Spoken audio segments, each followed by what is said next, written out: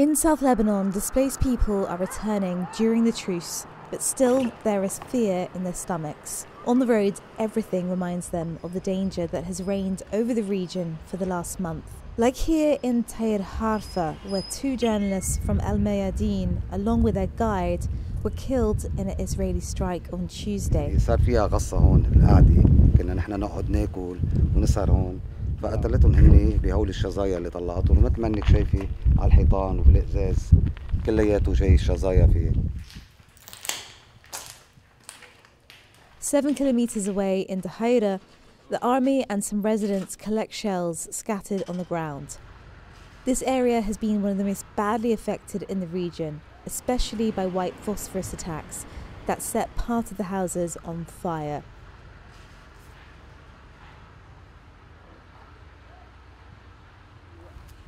This resident, who fled to Tyre at the beginning of the conflict and returned during the truce, discovers the damage to his home. عالرجل قوية وقام البيت تصدع. صار في عندي رجل قوي وبيتي غير صالح للسكن. بيتي غير صالح للسكن. هاي من قوة الأذان وقوة الضغط انهار السقف عشانه هذا عمار قديم.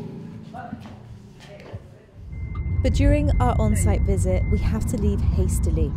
An explosion was just heard near the border.